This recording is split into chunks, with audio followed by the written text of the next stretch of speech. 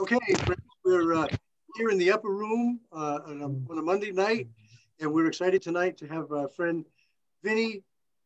I'm going to say the first name Vinny, and then he's going to say his last name. Go ahead. Colagnovanni. Colagnovanni. Correct. He's going to share his testimony. It's going to be a great one. And so, we're excited about that, and we'll be able to hear what God's done in his life.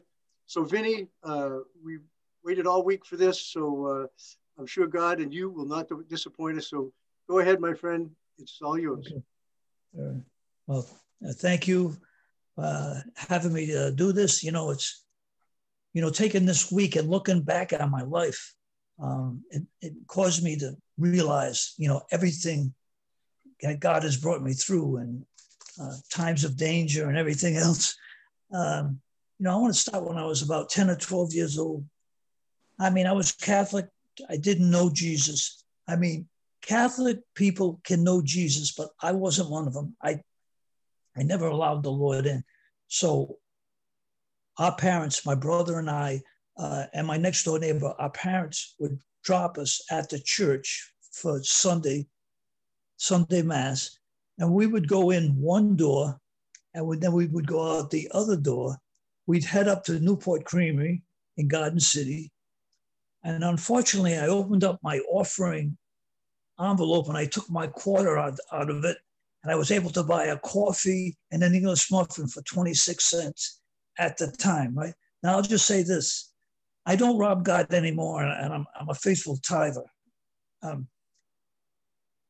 went to junior high school, and I teamed up with a couple of tough guys who later had their lives went in the wrong direction. I hung around with them, and I was friends with them. And my parents decided when I was a disciplinary problem in junior high school, and my parents decided to send me to Bishop Henrican, which I hated. But looking back, it got me away from these guys, because one guy got convicted of second-degree murder. He shot a guy in a bar. And the other guy, I ran into him about 25 years ago at an ice cream stand at Walk. And I looked at his face and I said his name, and he recognized me, and he's in and out of jail. He's out on probation, this, that, and the other. So, I went through that part of my life, and God brought me through. Now, we started drinking around this time, junior high school, and then smoking marijuana. And I took LSD. I took pills. And by the time I was 18, out of high school, a friend of mine, his father was a doctor, and he stole the methamphetamine from his father's office practice, and he stole the best, clean needles and syringes. So, I was really off the deep end, just doing this stuff, and of course, I'm not saved as of yet. And then he and we wound up in San Francisco. We decided to be San Francisco hippies. Another guy went with us. And we started taking meth from off the street, but the stuff was nowhere as good as good, so to speak, as clean as what his father had. And I felt lousy, and I was getting holes in my arm. And I came to my senses. I said, I'm not going to do this anymore. And I was just taking pills and everything else. And we all got hepatitis. My eyes were yellow. My hair was falling out. I called my parents. They got me a ticket on the plane. I came home. I had to stay in the house for a month or so, to get over the hepatitis. And then I got a job in the Outlet Tire Center. You guys probably remember the outlet company, right? The Outlet Tire Center, I was a tire changer there. And maybe about when I was 19, I met a girl through a relationship. She had a baby. I never married her. Unfortunately, she had the baby, and my daughter is now 51 years old, and she's doing great. She's born again. Unfortunately, the mother passed away of cancer in 1979. Now, what led me to be saved was I was walking in Roger Williams Park, and this guy handed me a tract. I was walking right near the bird sanctuary, and I think I was walking the dog or something, I don't know. And he handed me a tract, didn't say a word to me, but it was a picture of Jesus on the front, on the cross or something, the blood. I mean, it gripped me. And, I read it. I kind of didn't know what it was about, but I remember I put that tract in my bedroom on the bureau, and I looked at it every time I went by. Then I got a job as a landscaper, and the guy was a Christian.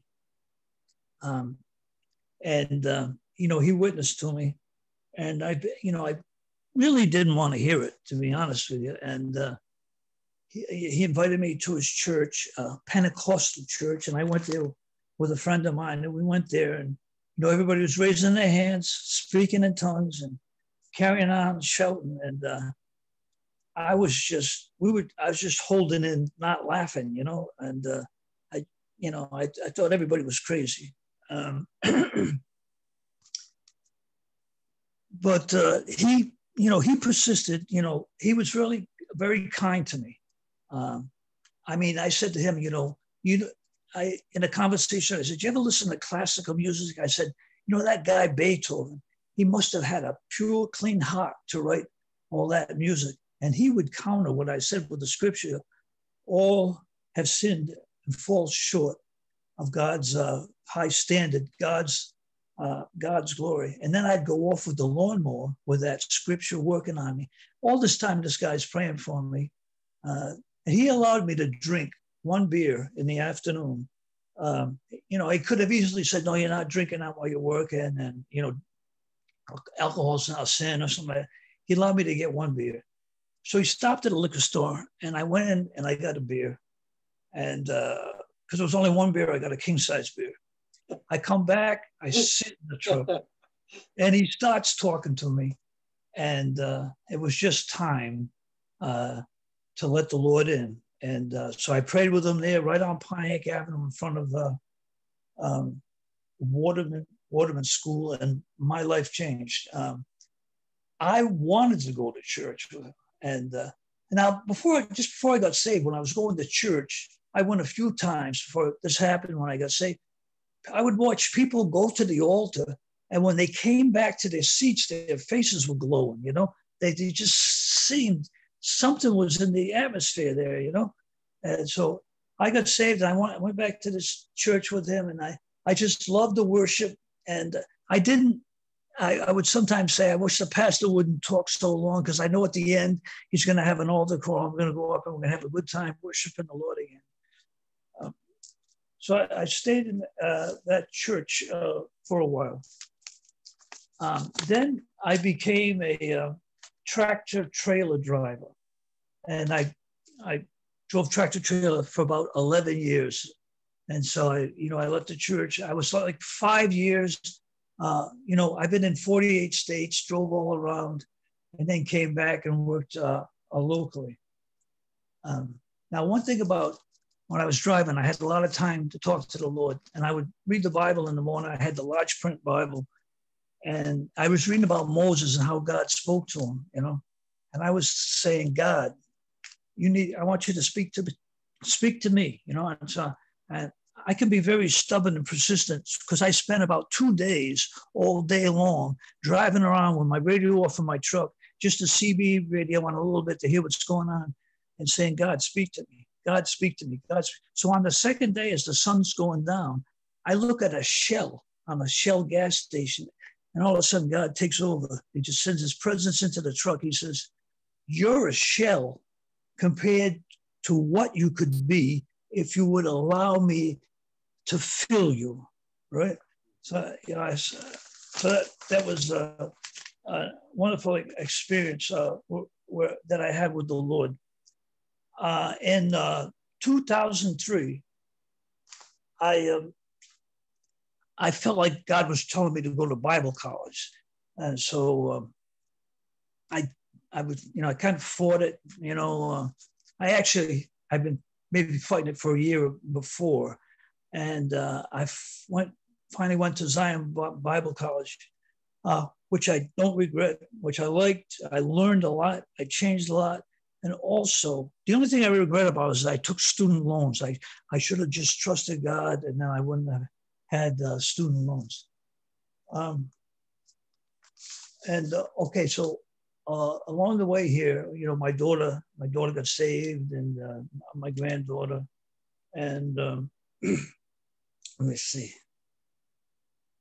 I started working at. Before I say that, I just want to say a couple of things here. Now, I learned obedience to God the hard way by doing it by not doing it and then doing it later. And my uncle gave me a car on Christmas Day in 2010. He gave me my aunt's car. She couldn't drive anymore. Car had 23,000 miles on it. And he just says, here, you know. But he said to me, you know, because I have rear wheel drive on my Mercedes. I want to keep this car, you know, through part of the winter so I can get around and all that. So we go through January, we go through February, we get into March, it stops snowing. I can't call my uncle and say, you know, where's the car? I'll take it, you know. Meanwhile, God's been telling me for about 3 weeks or so to sell your car.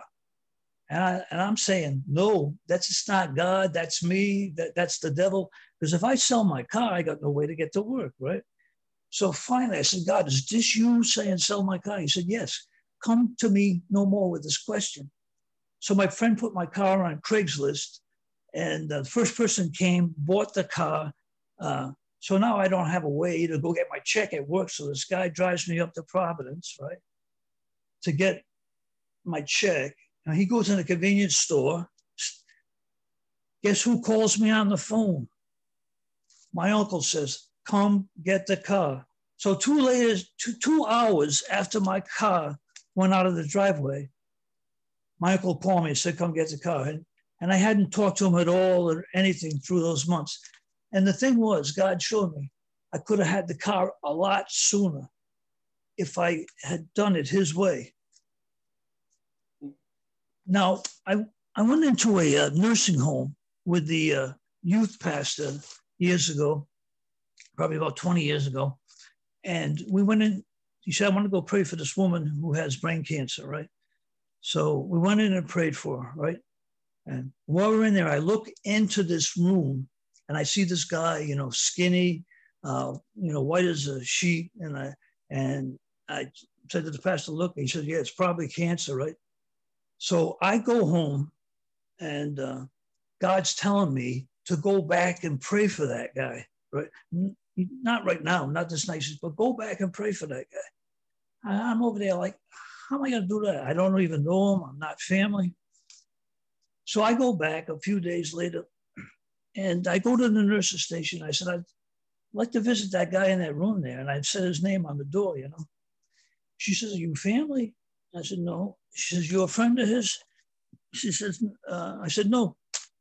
So she goes into his room and she yells, hey, you want a visitor? And he goes, yeah. So I go in. He was a veteran from he was at the D-Day invasion. He was there. He had all the clippings of it and everything. So I asked him if he believed in Jesus. He said, yeah, he was Catholic. I said, you know, Jesus can do anything, you know. And this guy looked at the IV and all the things that were going into him and said, when this thing is empty, I'm going home. And I'm thinking to myself, man, this guy, he's clueless, you know. But I said, I'll pray for him. So I prayed for him. Just a quick prayer. We cursed this sickness, cast it out. So then I leave. I forget all about it. Maybe a month, 2 later, God says, go back and see that guy. I'm saying, what for? You know?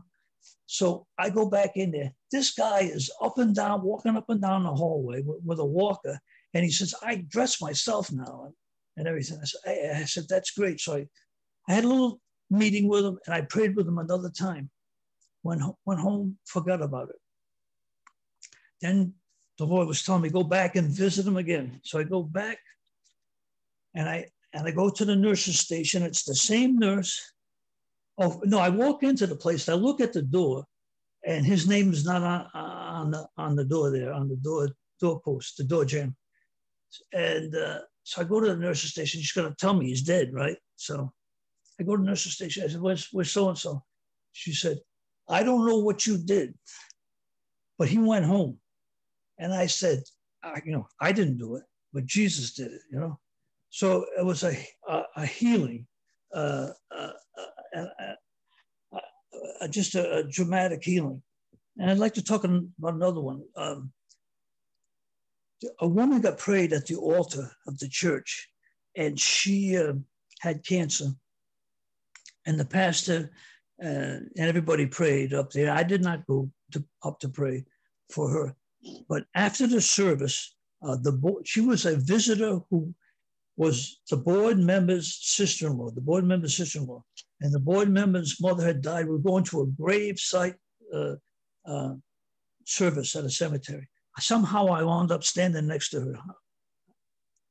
God said to me, pray for her, I said, well, God, she just got prayed by the pastor and all the leaders of the church. I don't know why you'd have me do this. So I said, ma'am, I know you just got prayed for. I said, I was wondering if I could just pray for you for a second here. I said, we just curse this cancer in the name of Jesus. She goes home, goes to the doctor. They can't find it. She sends an email to the church saying, I don't know who that man was who prayed for me in the cemetery there at the graveside service. I don't know who he is, but when he prayed for me, I felt like something left my body. Glory. Ooh, glory to God. Hallelujah. And I got one more story like that. Right? My father liked to go to the Catholic Church, and he'd like to go to St. Francis Church downtown there.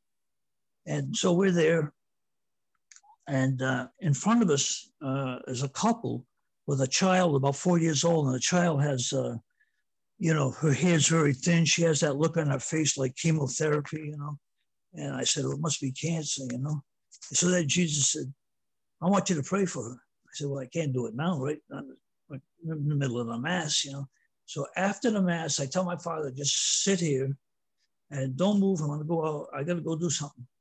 So I go out and I catch the guy and his wife and the kid. And I said, she got cancer, the child? Excuse me, does the child have cancer? They said, yes. I said, I want to pray for her. They said, oh, thank you. And they started walking away. No, I mean, right now, So I just touched the kid on the side of the arm and said, we curse this cancer in the name of Jesus. 2 or 3 weeks later, we go back to that church. I forgot all about it.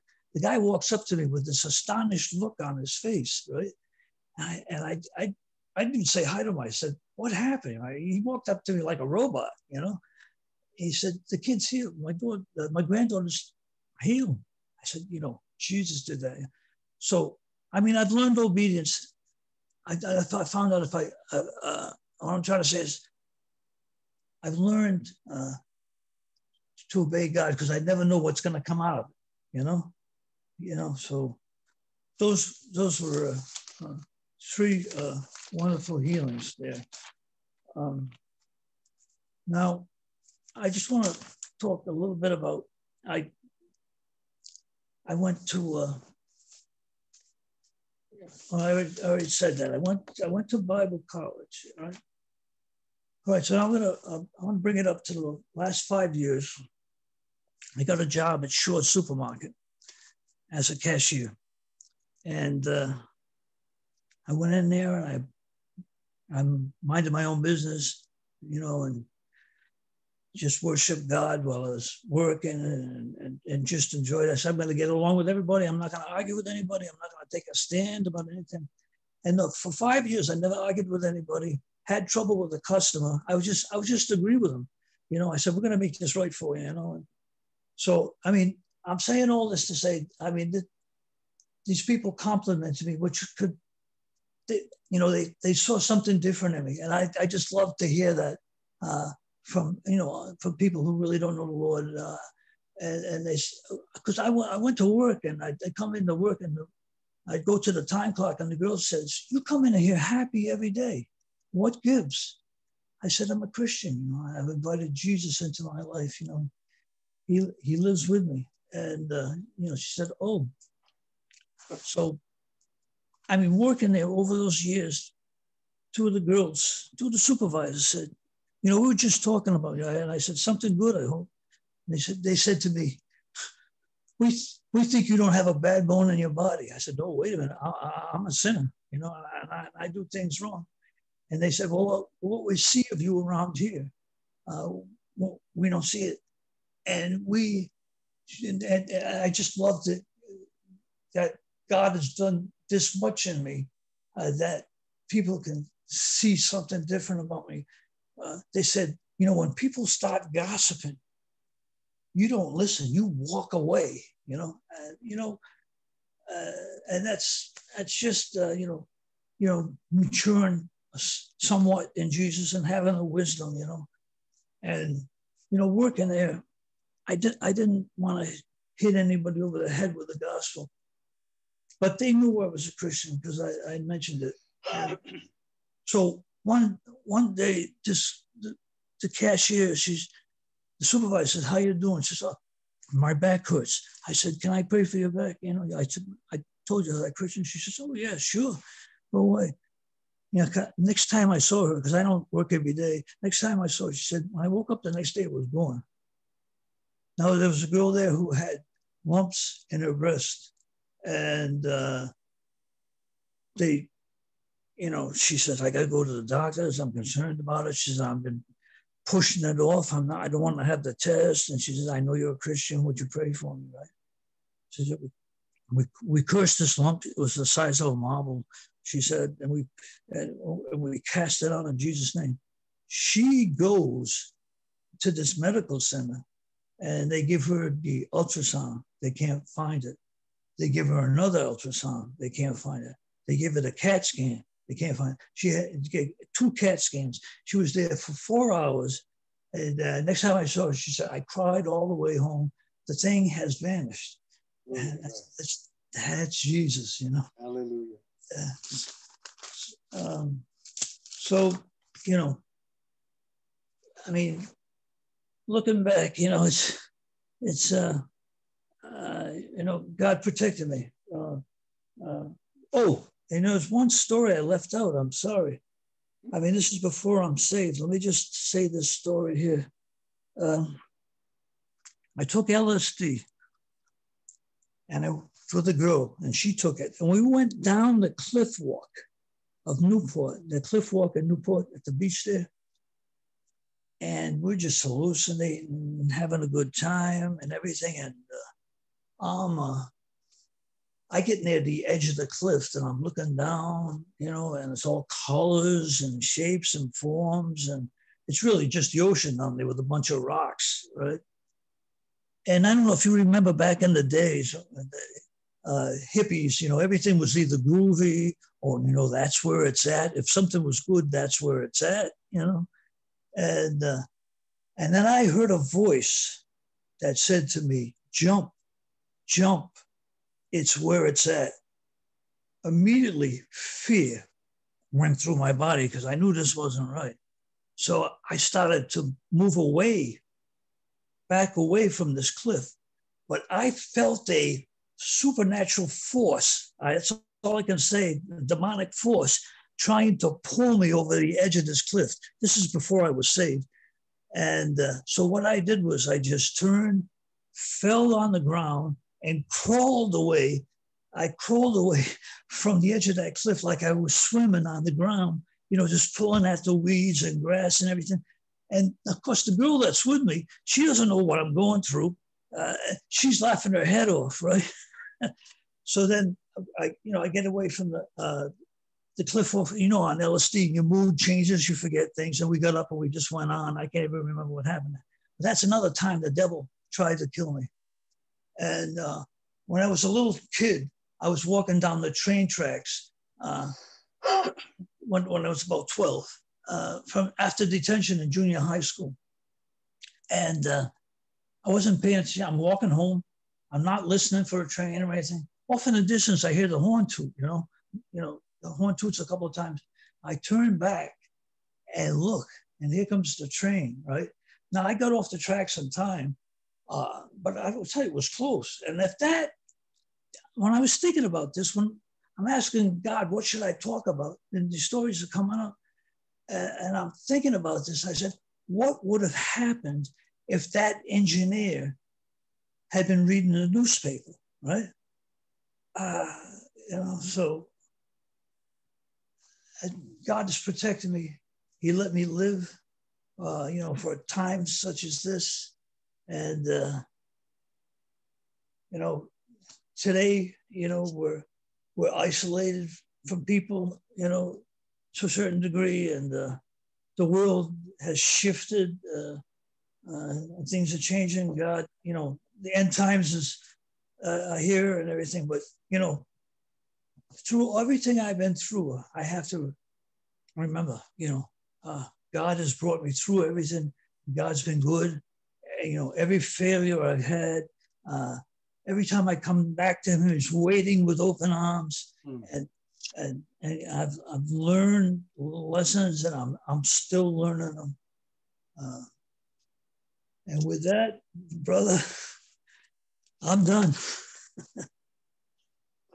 Well, I'll just say this. I'm not going to be the commentary here. We're going to open it up, but I will say, under the category of wonderful testimonies, Vinny, yours is right up there, brother. That was awesome.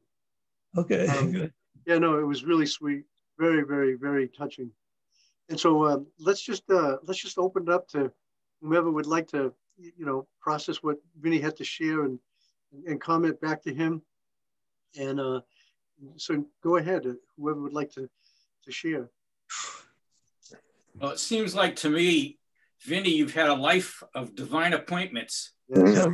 Loads of divine appointments. I mean, you had the appointment with the man in Roger Williams Park that gave you the track.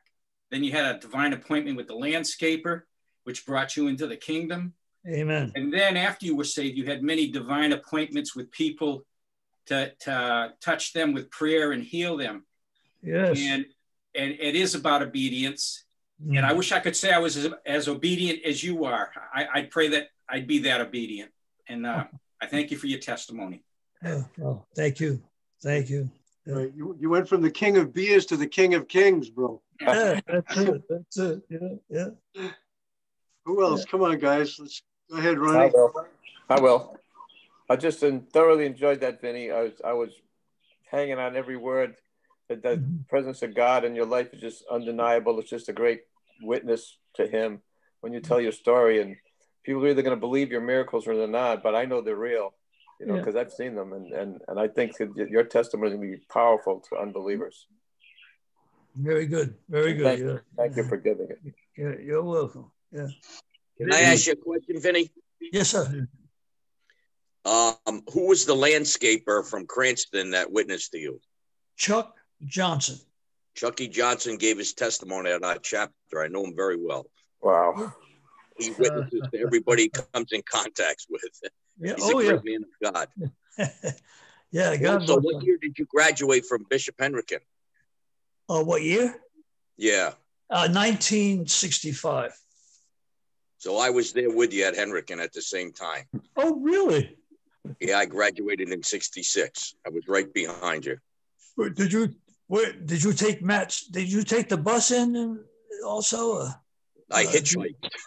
We carpooled and I hitchhiked, and I must say this: if it wasn't for the brothers who beat the daylights out of me because I came from a broken home, if it wasn't for those brothers that smacked me around, I would have been in serious trouble. I needed that discipline, and they gave it to me, and I've got the prints on my face to prove it. Yeah, I'll agree.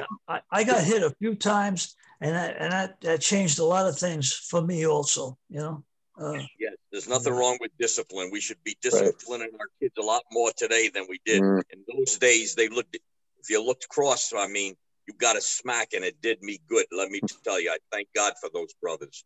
Yeah. And I appreciate your testimony, Vinny. And when God keeps talking to you, you keep praying for people, okay? Yes, sir. Yes, sir. Amen. Vinny, this is Tony Fiorello.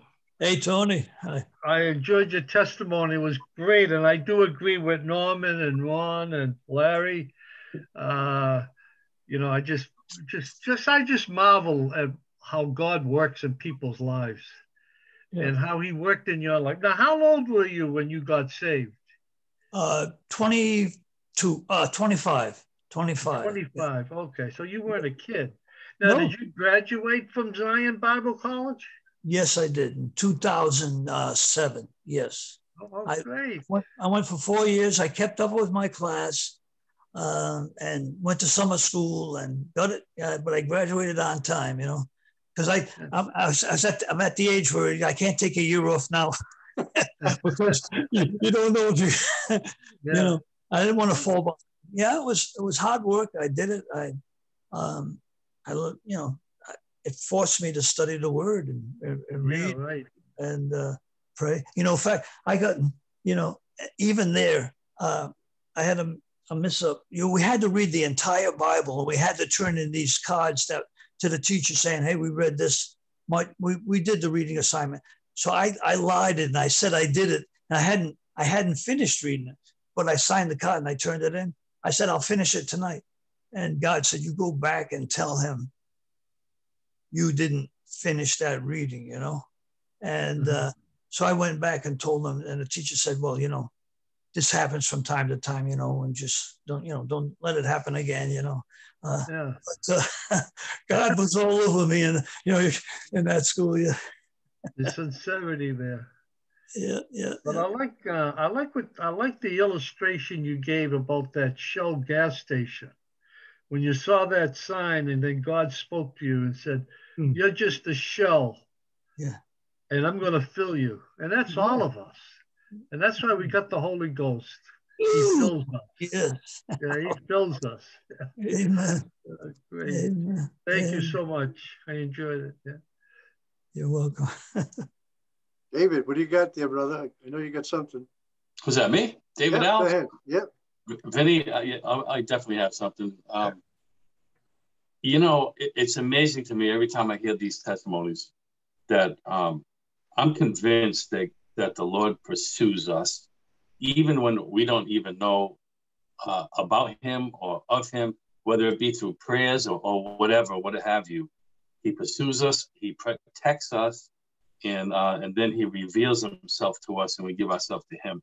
It's, you know, when I think about where your life and my life and our lives in general, especially like the way that you were living and the things that I did, it would have been so easy for you to follow your friend's footsteps. The guy that shot somebody ended up in jail and all these things. How easy it would have been for our paths to go that route. I had many things that happened while I was an addict that I could have easily gone to jail for a very long time. But for the grace of God, yes, because somehow I got out of that tunnel. And my goodness, you know, I'm convinced also, like I enlightened myself many times with that LSD stuff. And I'm convinced that's a portal for the devil. My God, I had some extremely terrifying experiences. And boy, I'll tell you, I won't be convinced otherwise. But what's beautiful is that once the Lord gets a hold of you and does a 180-degree change in your life, which is, you know, when those ladies at Shaw said that they see such good in you, that's the testimony, brother. That's the testimony. It's in our walk, in our actions, in the way we conduct and comport ourselves. And when somebody sets you apart like that and says, "Wow, there's something different about you." Praise God, oh dear Jesus. You know what I mean? That is the work that he's done in you, and it stands out. And that's just the testimony right there. So I agree. You know, it's better than getting a gift and someone saying, here's a tray of lasagna, here's a free fish. That stuff just, you know, that means God's working in me, and I'm, you know, just seeing him. It's priceless. And that thing about, you know, typical addict, you know, you had to get a Kinger. I'll share a quick story. My last drink was I was going to prove to myself that I could have just one. So I got a big gulp cup from 7-Eleven. I think it was a 64-ounce cup. And I filled half of it with a half a bottle of vodka and a half a bottle of Kahlua and the rest with milk. I had my last drink was about this big. But it was one, though. Right. Yeah. So I convinced myself it was only one. So that's the insanity and the insidiousness of the things that we delve into. Sure. Vinny? You know? Yes, sir. Art Warner, if I ever got cancer, I'm coming to you for prayer. Praise God. We'll all pray. We all have that authority. You have a track record that's pretty impressive. Yeah. And I don't want to say I can hardly believe it, because that shows the lack of faith, because it just shows if you obey God, look what'll happen, Right. Yeah. Yeah, I've learned that a little bit in my journey. So. Yeah. So. Yeah. Awesome. Roger, you got something there, bro? I'm going to keep this real brief for once. Lord gave me a few words as Vinny was talking. His redemptive work, Vinny's authenticity, and obedience releases power. Amen. Nice. Amen. Yep. Amen. Good. Great testimony, Ben. Yeah, it was. Can I just, I know I'm done talking, but can I just say another story about how I started? No, you're not done, Vinny. You're not done. I'm just thinking, even after I got saved, I'm going to admit I smoked marijuana for about 2 years after. I didn't smoke it and go to church. I didn't go to church all the time, but I had trouble understanding, certain things. I had trouble understanding that, two people, a man and a woman, should live in the same apartment together. I had trouble with that. One day that I woke up from that, I had one day, it just, hit me, and, a lot of things over the years, so when my daughter was about 5, I'm riding in the car, I'm smoking a joint, and, we had just taken a ride in the country up in Scituate, Western Cranston there, and I'm talking to her, telling her what we're going to do when we get home. And she looked at me and did not say a word, but the look on her face was, "You're a complete idiot, and you're my father," and I know, I know you're high. I just freaked out, and I went home and I flushed everything down the toilet, and haven't had a puff since. And that was 1974, and I can tell this story to people that I used to hang around with back then, and they'll say, "You expect me to believe you haven't had a puff of marijuana?" I said, "God took it out of me." I tell them that story, the face of a child, and it was just a complete deliverance. I haven't had a puff, and I dreamed I was smoking marijuana once about 20 years ago, and I said, "What am I doing, smoking marijuana?" Because when you're in a dream, it's real. And then I woke up, and I was in my bed, and I still sniffed my fingers to see if I had done.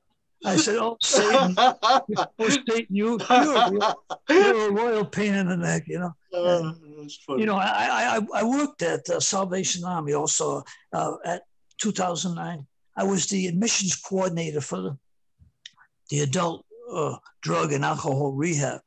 So when people came in, I met them, I interviewed them, I brought them into the program, and they have to empty their pockets, and I go through their bag. I found a syringe and a needle, no drugs, but the devil used that for a dream too. But it was just a dream, what I'm saying? And there's no super attraction. It's just a complete deliverance, it's just a wonderful thing. And then one more thing, I stopped drinking in 1998.